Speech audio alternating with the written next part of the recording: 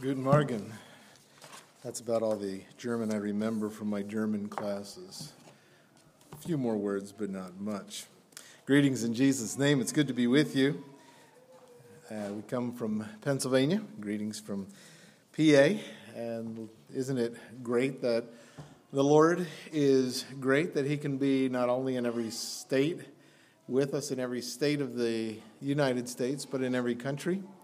And it's a blessing to be together this morning. I invite you to turn with me to Genesis and chapter 4.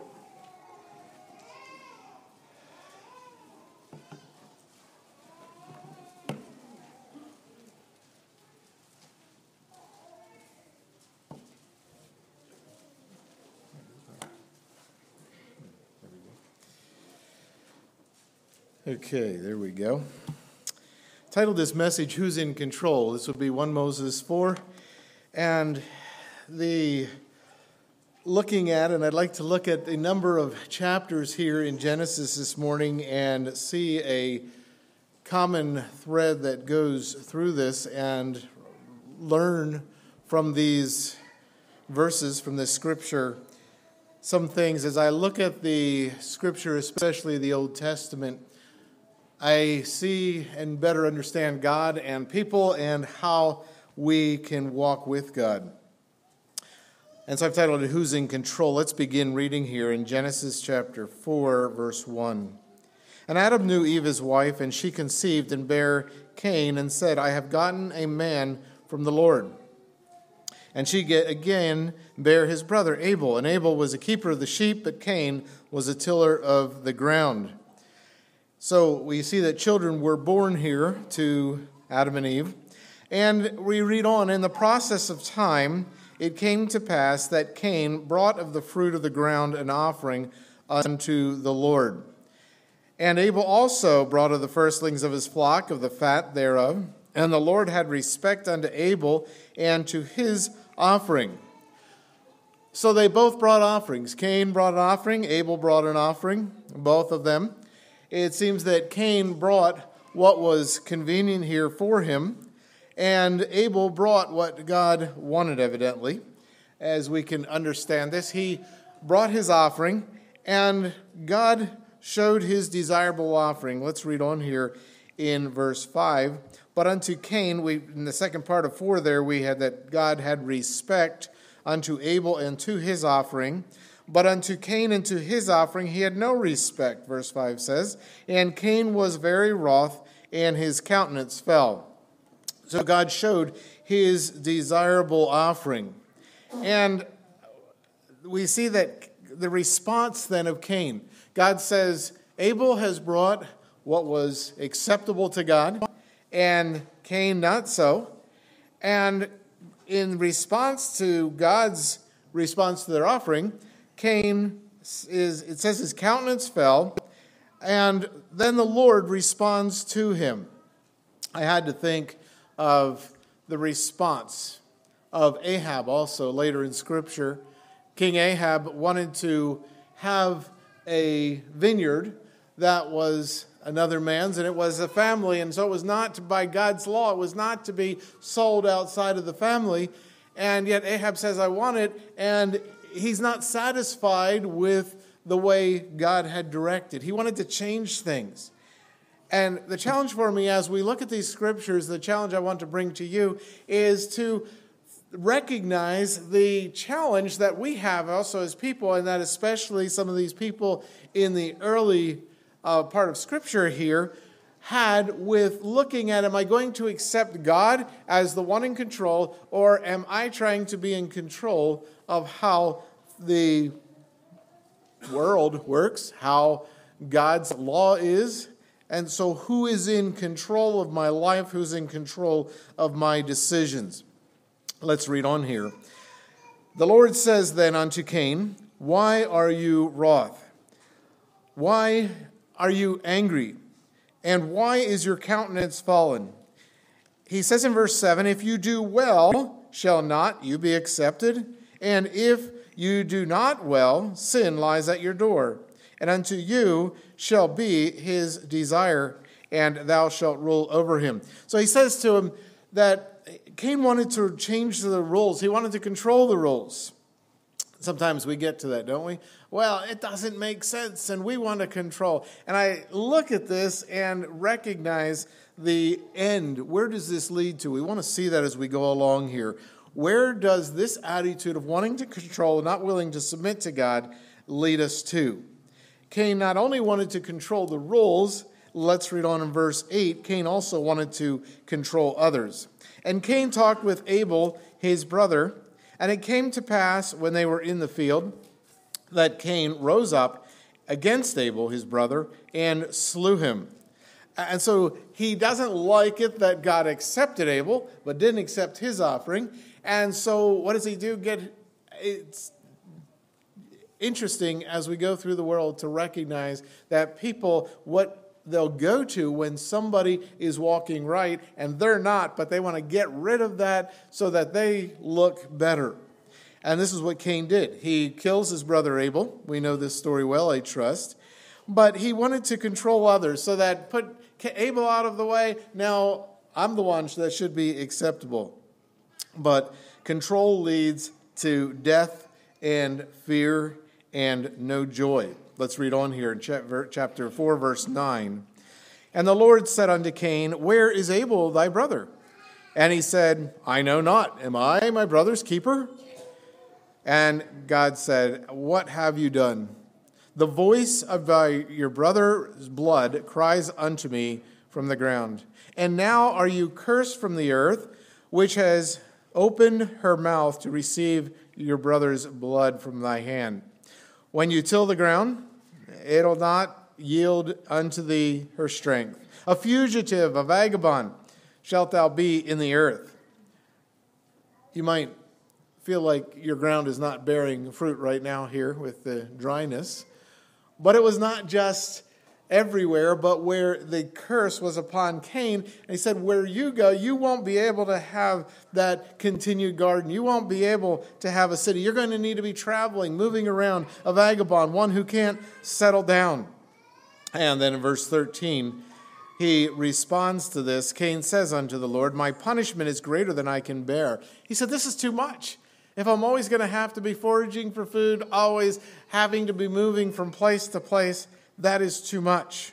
He said, Behold, you have driven me out this day from the face of the earth, from thy face shall I be hid, and I shall be a fugitive, a vagabond in the earth. And it shall come to pass that everyone that finds me shall slay me.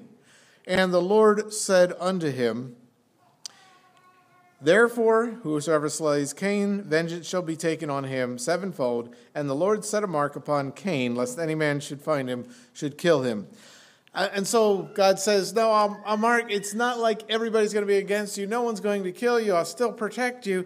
But God was giving him a chance to again repent, to change his ways, to allow himself and his will to be submitted to God. But he doesn't do this. He said it's just too much, and he keeps complaining and saying, this is awful, this is just too much. Control takes away from God. Let's read on here, verse 16. And I find this very interesting, Cain's response. Cain went out from the presence of the Lord, and he dwelt in the land of Nod on the east of Eden. And Cain knew his wife, and she conceived and bare Enoch, and he built a city, and called the name of the city after the name of his son. So here Cain, he is supposed to be a fugitive, vagabond, not be able to settle down in one place. And so he builds this city, but he gives the name to his son instead of his own name. He builds it in the name of his son. And so he's working against God here. He's seeking to not accept the consequences that God has given him for his disobedience and for his not willing to follow God. If you read down, it starts talking about Enoch, and you continue to read down through these next number of verses, and we see that Cain's lineage comes to naught. This Enoch that he had for a son is not the Enoch that we know about that lived 365 years and was not, because God took him because he was walking with God, but this is a different Enoch. I have come to realize that there are some names here that are repeated also, George and Agatha and John. There are probably more, but you have some names that are repeated, and so it was in these times. And so this Enoch is not the same one that we look at later.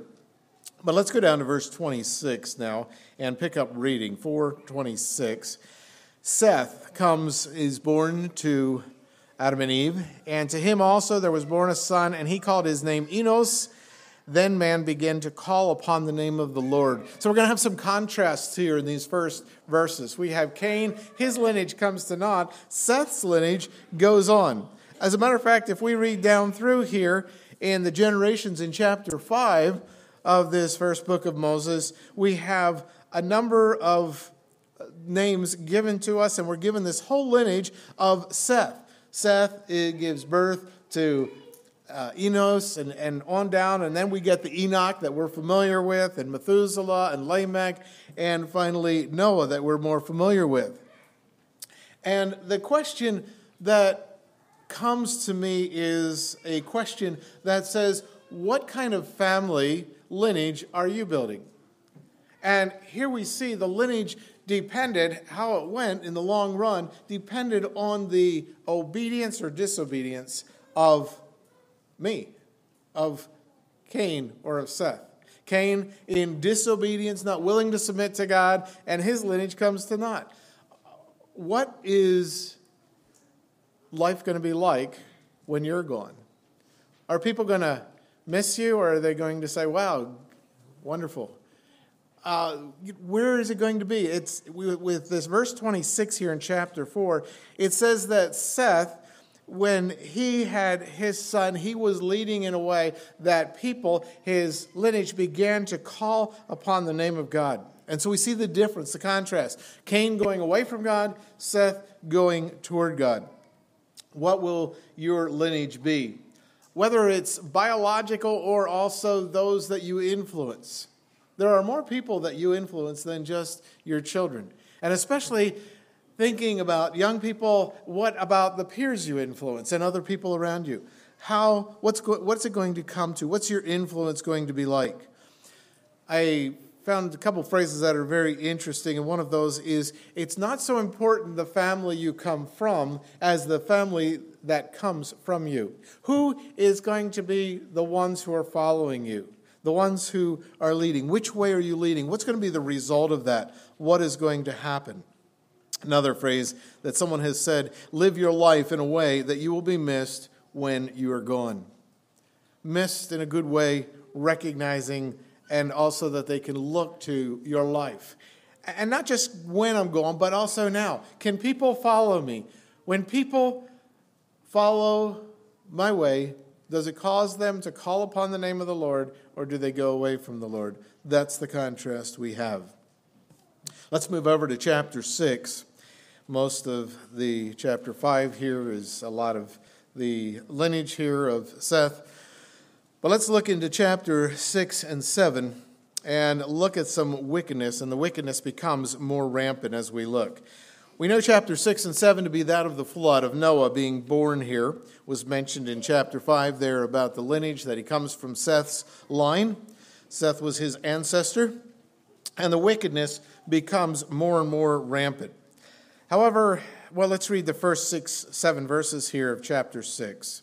And it came to pass, when men began to multiply on the face of the earth, and daughters were born unto them, that the sons of God saw that the daughters of men that they were fair, and they took them to wives, all of them which they chose. And the Lord said, my spirit shall not always strive with man, for that he also is flesh, yet his days shall be 120 years. There were also giants on the earth in those days, and also after that, when the sons of God came in unto the daughters of men, and they bare children to them, that same became mighty men, which were of old, men of renown. And God saw that the wickedness of man was great in the earth, and that every imagination, every thought of his heart was only evil continually.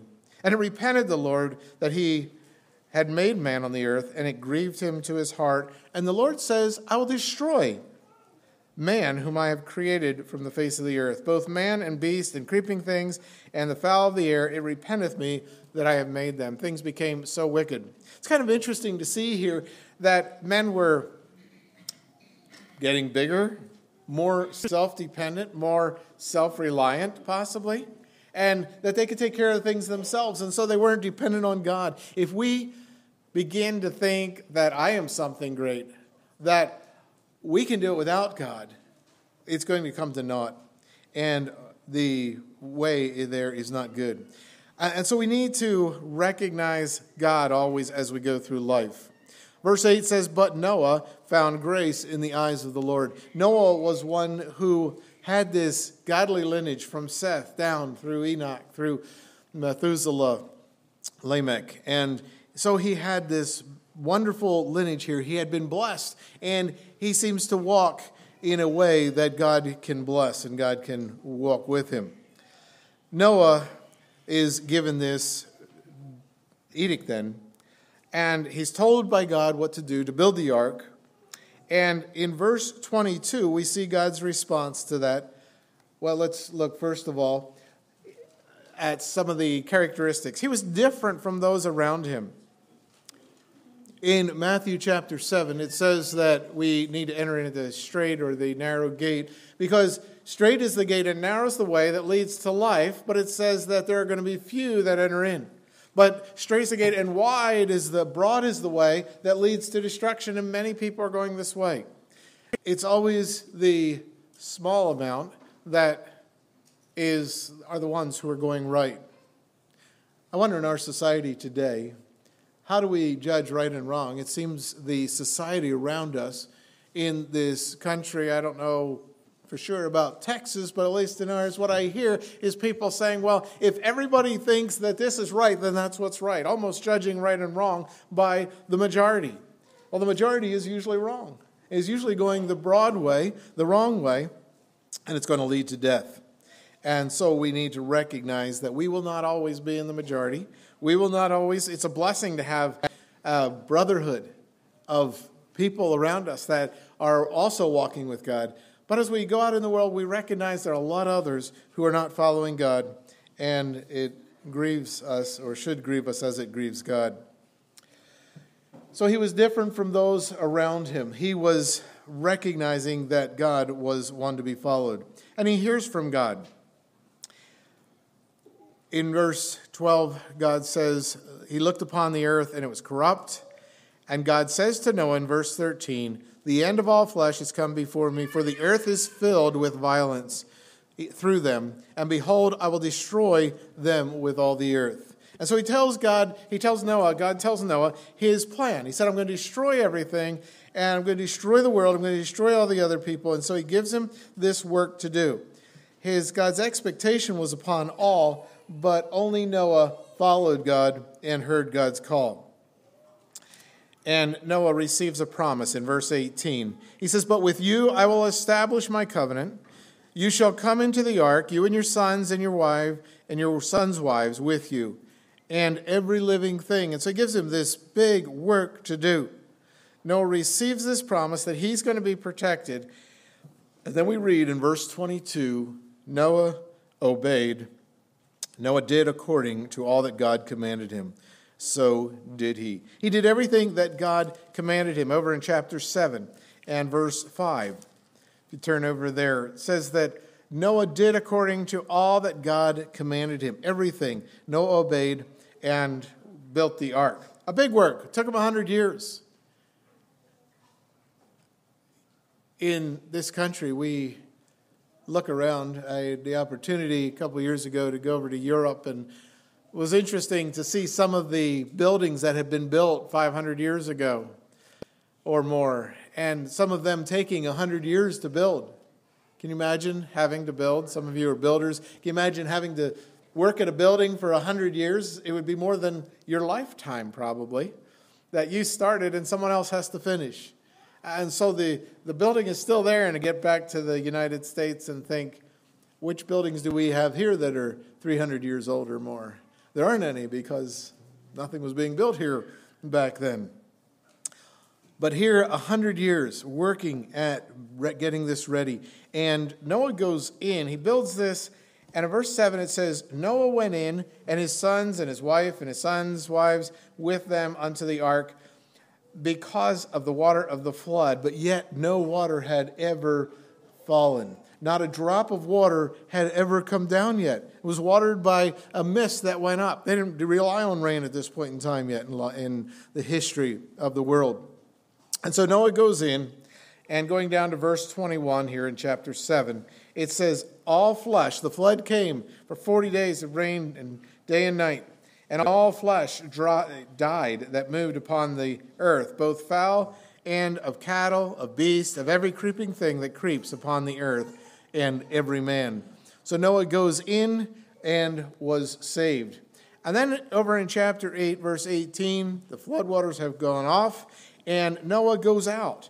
He went forth, and his sons and his wives and his son's wife. Again, according to the command of God, he obeys God, and he goes out. And what does he do as soon as he gets out? Verse 20, Noah builds an altar unto the Lord, and took of every clean beast, and of every clean fowl, and of every clean, and offered burnt offerings on the altar. He worships God. He comes out. He's the only one, the new earth. It's only he and his family that are alive. And so all's going to come there. And as he's there, he receives a promise. In chapter 9, verse 16, God gives us the rainbow. The bow shall be in the cloud, and I will look upon it, and I'll remember the everlasting covenant between God and every living creature of all flesh. And God says, I'll never destroy the world by a flood, the whole world by a flood again. We have floods here and there, but not the whole world like it was then, being destroyed. And so Noah worships God, and he receives this promise, and by his obedience, by his example, his godly example of obedience, the scriptures call him a preacher. He preached in his day, and he also preaches to us today. In Peter, it talks about he being dead, yet preaches. We still have that example and that recognition of his obedience to God. And I would just like to contrast these two men that we talked about a little bit, thinking of Cain and of Noah. And I'd like to look at the contrast between the two.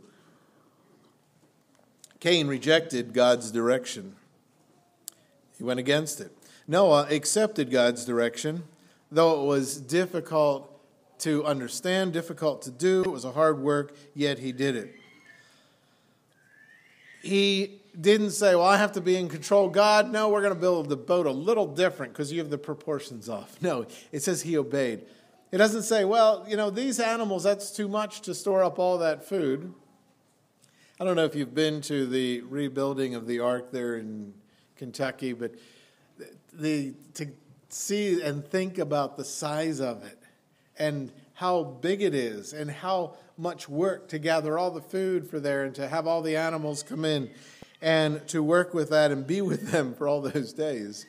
You'd have to enjoy animals and not be afraid of the dogs coming chasing you, as some might be.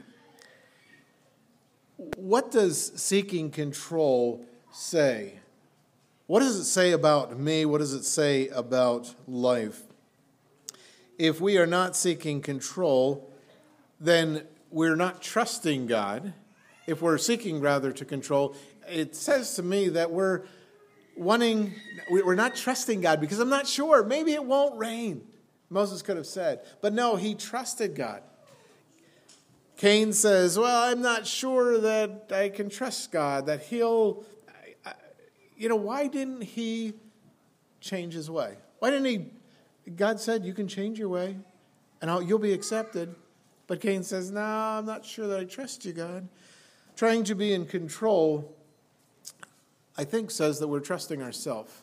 My own thinking, my own way, my own reasoning better than God. Accepting God's direction says that we trust him even if it doesn't seem to make sense. Sometimes we look at things and it doesn't make sense at all. Why? You think of especially the disciples. It doesn't make sense that Jesus would allow himself to be crucified. If he's going to be king, that doesn't work in our rational mind. And a lot of times the kingdom of God doesn't make sense to the rational mind. And so are we going to obey God in those times when it doesn't make sense, or are we going to obey what we think and go our own way and trust ourselves? We can either choose the path and accept the destiny, or we can choose the destiny and accept the path. Are we going to accept that we want to follow God, we want to live with God, and accept the path? For Noah, that meant he was going to receive salvation, he was going to be saved from the flood, but it meant hard work on that path. Cain, he says, I want it this way, and he didn't care so much where it ended up. How do we live our lives? Who's in control of my life? Who's control of your life? Do we obey? Do we submit to God? I remember a story of a man was in the hospital. He recognized his illness was terminal. And his son came to visit him, and he said to him, he said to his son, I'm not going to need my car anymore. And there's a family in the congregation. I heard their car broke down. It's not worth fixing. Why don't you take and give my car to that family? And the son left, and he said, that's a good idea. Dad's not going to need his car anymore. And so he goes and he signs that car. He was POA. He signed that car over to the family that needed the car. The car broken down, wasn't fixable. They couldn't afford another one. And so he comes back to his dad another day and visits with his dad. His dad said, did you sell the car to those people? Did you give it to them? And he said, yes, I gave it to them. He said, that's great. And he said, I've been also thinking that this sum of money, a certain sum of money, he said, I heard that there was a need there. He said, I'd like to have you go. And it was a sizable sum of money. And his son laughed and thought, well, yeah, that's good. Dad's not going to need this money, and that he wants to give it. And so he went and did that. And he comes back to visit his dad, and Dad says, did you give that money to that family? He said, yes, I did. He said, wonderful. That's really great. He said, I'd have another thing. He says, the house. I'm not going to need my house anymore. And I heard the family and the congregation lost their house. It burned down, and so I'd like you to give the house to that family and sign that over to them. And the son left, and he thought about it. He said, this house I grew up in, and it's got a lot of memories. And even if Dad doesn't need it, I need to keep some of the things. And I think I should keep the house. And so he decided not to do it. The question is, how many times did this son submit to the father's request? You might say once. You might say, well, all 3 times he did what the father asked, or 2 times he did what the father asked. But if it's our decision, if we have to reason that it makes sense to obey, it's not submission. It's not submitting. He didn't really obey any times. He reasoned and he decided to do it kind of on his own. Does it have to make sense to me for me to obey God? Submission is obeying even when it doesn't make sense or it's hard work. And Noah saw that. One day I work as a painter, and in this family that I often work for, usually the wife comes up with ideas of what has to be done and renovations, and we go in and do the work, and of course we make a mess as we work. And one time the husband said, every time we gather together for a family gathering, it's tight in this dining room. And there was a hallway next to the dining room. He said, let's break the wall open and widen this. And the challenge to it was that it was an 18-inch stone wall between the hall and the dining room that went up through the 2nd floor. And so to conquer that and not tear the whole house apart, they put a beam up in the attic and had U-bolts going up over and steel plates holding the ceiling up, and then they could take that wall out of the 1st floor and leave the 18-inch stone wall on the 2nd floor. It made a mess. I don't know if any of you have tried anything like that, but it's very messy. And one day, she was sitting there and looking rather distraught at this whole mess as I was there painting. We were getting toward the end of it. And I said, how are you doing? She said, it's so hard to submit when you don't agree. And I said, if you have to agree, is it submission? And she said, Larry, don't meddle. But it feels like it's meddling sometimes because I don't want to do it. I don't want to. And that's when we can learn to submit to God. Cain was told he was going to be a vagabond and going on. I'd like to go over to chapter 11 and think about it. We saw that Cain built a city. He named it after his son. And now we get in chapter 11 to some other people that wanted to build a city. The Tower of Babel, we call it. The Lord came down to see this city. Verse 5 of chapter 11. The Lord comes down to see the city and the tower which the children of men built. Now, the whole earth was of one language at this time. And it came to pass that they were concerned about this. We better go back up to verse 3 and see what the people said. They said one to another, "Go, let us make bricks and burn them thoroughly." And they had bricks for stone, slime they had for mortar. And they said, "Let us build a city and a tower whose top reaches unto heaven." They wanted to get to God in their own way, get to heaven. "And let us make us a name." They wanted to make their own name. "Lest we be scattered abroad." They wanted to make sure they had security, that they didn't get scattered around. They wanted to be close. They wanted to be always able to look back to that tower and say, "Oh, that's the direction to go." And they said, "We don't want to be scattered upon the whole face of the earth." And God comes down and looks at it. They were trying to do their own thing, build their own city. And God comes down and he brings confusion to them. I can't imagine that next day how it was. They were trying to control things. They were trying to get to heaven. They wanted to make sure they stayed together, take control of things. And that next day, they come and a man says, "Hand me a block." And he says, "Was hast du?" And, the next man comes on and he says, "Cómo estás?" Now, excuse my English and Spanish. I don't know anymore. And it probably wasn't right in your dialect either. But I found out the Pennsylvania Dutch is not near like your Platt Dutch. And I don't know much of the Pennsylvania Dutch. So I'm one of those people who only know one language. They're called American. And before that, it was okay. Before the Tower of Babel, this whole confusion of language here is because of this time. And so we have these people who are building cities for security, trying to take their own security into their own hands. As I like to think of some of these characteristics of Cain, of these people here in chapter 11, thinking about control, wanting control, what is that like? First of all, we look at them. They didn't want to accept God's direction. They didn't want to accept God's discipline. Cain didn't want to. He built his own city. He found his own way. He wanted to get what he wanted. He wasn't able to have a garden. He was always going to have to go from place to place. The ground wasn't going to yield. And so he tries to do this on his own.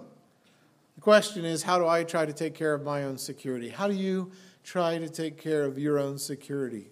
Now, I understand there are things that we need to do, but again, are we trusting God in the final of it? Or are we really trusting in ourselves? Thinking about this city building, let's look. What is city building? Any man who takes the energy of the flesh to find all available resources to make life work. Trusting in self, not in God. The evil desires, or the motto of a city builder, is that I'm going to do whatever I have to do to avoid a dry time, to avoid a desert experience, to get away from it. I'm going to do whatever I have to do, use all the resources in life. And I'm not saying that we shouldn't irrigate. I'm not saying that we don't have to do things. But at the end of the day, am I really relying upon myself and my own thinking, my own decisions, or am I trusting God how to go? Trying to avoid those desert experiences. We recognize we have difficult times. The hatred of city builders, what is that? It's a fear of failure. A fear of recognizing and coming to a place where I recognize I can't do it of myself. I need God. To recognize that God is needed, that I have personal inadequacies. And so the question they're always asking is, do I have what it takes? Do I have? Notice their focus on me. Focus on what do I have instead of what is God directing me? Why is this happening? What's going on here? What does God want to teach me? What should I be learning? The passion is, I will always explain things, and I'm always going to control things. This idea of control. And again, the title that I've titled this message is, who is really in control of your life? Is God in control, or am I? Is God in control of your life, or are you? The mode of operation of the city builders is to reduce mystery and replace it with orderliness, management, and control. We like those things, don't we? And they're good to have. It's good to have management. It's good to have things in order. But at the same time, is that more important than following God? And sometimes you go into things and it's a mystery. Kind of like marriage, right? You go in and you're not quite sure that you understand your wife or your husband. He doesn't make sense sometimes. Last night, some people were talking about men having a nothing box and a time where they just aren't thinking of anything, really. And women don't understand that. And there's a lot about women that we don't understand, though we grow in understanding as we walk and live together. And it's a blessing. Marriage is wonderful, but there is a mystery to it. If you go in thinking you got it all figured out, you're in for a surprise. Do you ever say amen? Okay, we'll go on here. I think you agree with me. Okay. 2 of you men are agreeing at least. I think they were the pastors. No, I'm not sure. But there's mystery. How about in our relationship with God? Are we okay with walking with God even though we're not quite sure about it? And maybe you ladies can better understand what it's like to walk in submission and this mystery of following without it making sense sometimes, because maybe we don't make sense, but yet you have learned to follow, and hopefully we know where we're going. However, we recognize at the same time we men aren't as infallible as God. But to walk in a way, and God says this relationship of man and woman is a picture to help us understand our relationship, our walk with Christ. And so, how do we walk? Hopefully not as a city builder. What is the hope for city builders? We see the problem of trying to control, of trying to make our own way, figure everything out, have everything taken care of and under our control. But what's the hope? The hope is exactly facing what we would fear, the desert experience. I have to think of the children of Israel. They're out in the wilderness, and they get to Ai there, and they're supposed to go in and conquer. The spies come back, and they give this report. And it's interesting to me, all 12 of their names are given in Scripture, but how many do you remember? You remember 2. The 2 who said, focused on God, Joshua and Caleb, they said, we can do it with God's help. And the 10 said, no, they're big. I mean, they're just giants there, and they have walled cities, and we can't do it. And we don't remember their names. They said, we don't want to go in. And then when God brought the consequences, they were going to have to go 40 years in the wilderness, in the desert. They said, oh, we don't want to do that. We're going to go, and now we're going to go do what we were supposed to before. But now Moses said, no, that's not the choice. Now, God doesn't give multiple choice here. He was telling you, giving you a directive of what to do. You didn't do it, so now you're going to walk 40 years. And they said, oh, we're going to die in the desert. We're going to face this desert. And Moses said, yeah, that's the consequence. And so the very thing they feared came to pass. And they walked through the desert, and they all died, those over 20, except for Joshua and Caleb. So the hope for city builders is to face that desert where there's not enough resources of my own, to get to a place where it's only God, that's all that's left. And I can't do enough on my own anymore. I can't explain things, but I'm going to follow God. Get to the point where God is the only thing I have left. God wants to make changes in our lives. He wants to make changes. If we're ones who are wanting to control, He wants to change, first of all, the questions that we're asking. Instead of the question of, well, how can this be? How does that work out? But in recognizing also, He wants to change the focus that we have. One of the ways to do that is to see the trail of hurt that it has left when I've tried to control.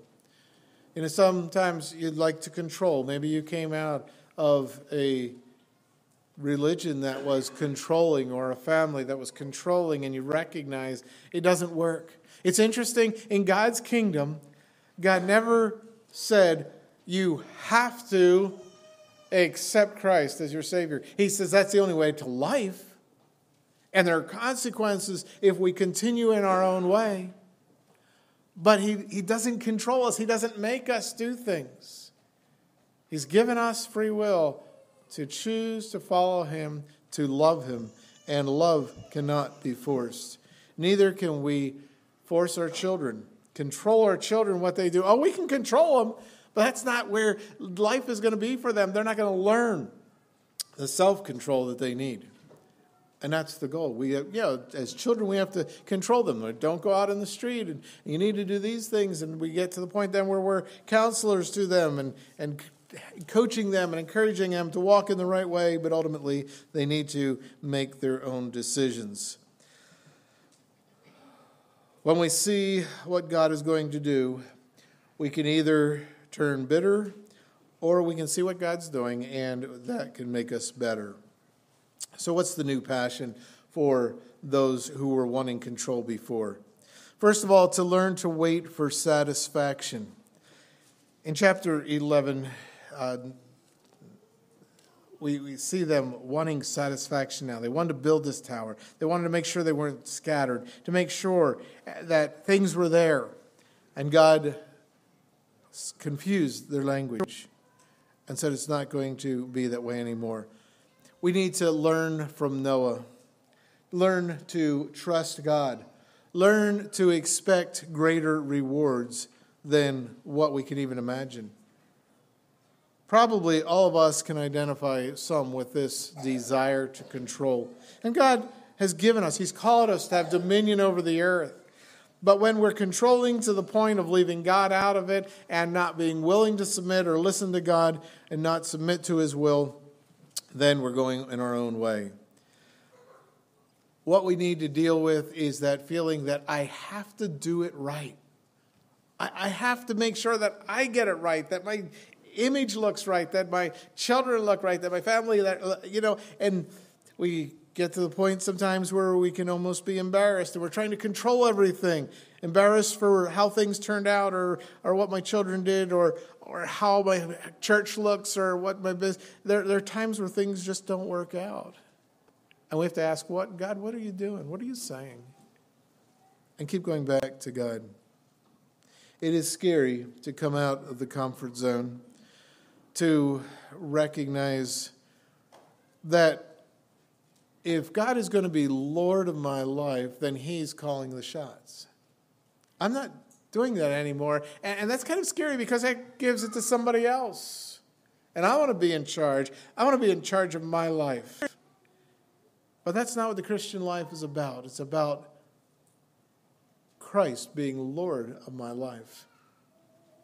Didn't make sense to the disciples for Jesus to go to the cross.